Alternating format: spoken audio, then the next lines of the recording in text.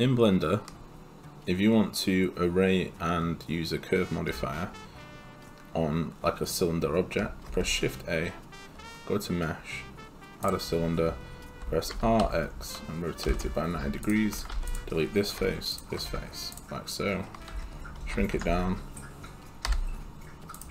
and then apply the rotation and scale. Shift A, go to curve, add a path. I'm going to rotate this now to match the path's rotation.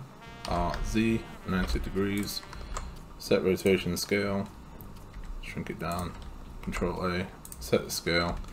Now you go to your cylinder object, add, generate, array, add modifier, go down to deform, add a curve. The curve is going to be this object. We're going to do fit to curve, and then we're going to select the curve. Now if you select your path, you can extrude and it will add cylinder pieces as you need them. Hope it helps. Thanks for watching.